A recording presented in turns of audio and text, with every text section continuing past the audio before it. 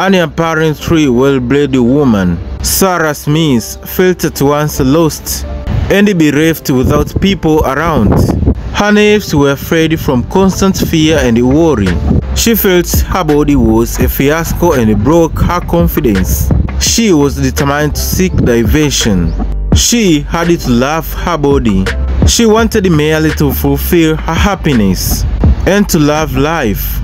She had an idealistic dream of what a plus-size woman should be, awakening her desires and changing herself from a nervous girl to a fiery woman.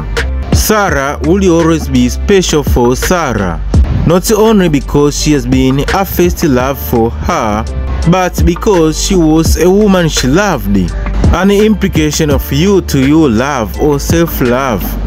A desolate feeling of accepted fate swept over her suddenly, and carried along by this wave of inevitable destiny, her uncontrollable desire of inspiring others made her fiercely again and again, igniting flame and positivity. She is a plus-size model and size inclusion advocate.